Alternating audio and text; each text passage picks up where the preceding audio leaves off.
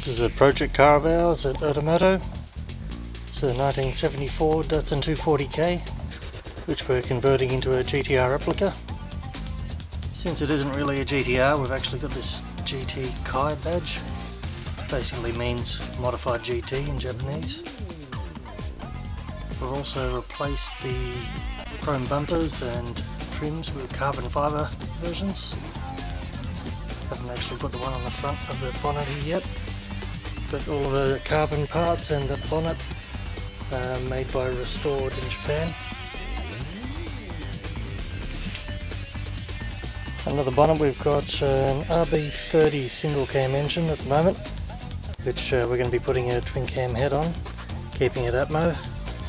It's also got HSD camber tops and an HSD sleeve kit on the front suspension.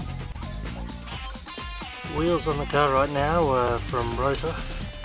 They're 17 by 9.5 minus 19 at the back, and at the front there are 17 by 8.5 and a minus 6 offset.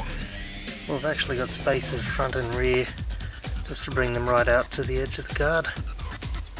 At the back of the car at this stage we've got the Australian tail lights, not the Japanese ones, but they've been detailed with the black around the brake light. Also got carbon trims around the edge there and a carbon bumper, while we stuck with fiberglass for the rear spoiler and for the flares. Inside, car's still a work in progress. We're keeping a relatively standard trim style. So far all we've done really is change the carpet, and I'm going to fix up the original trim.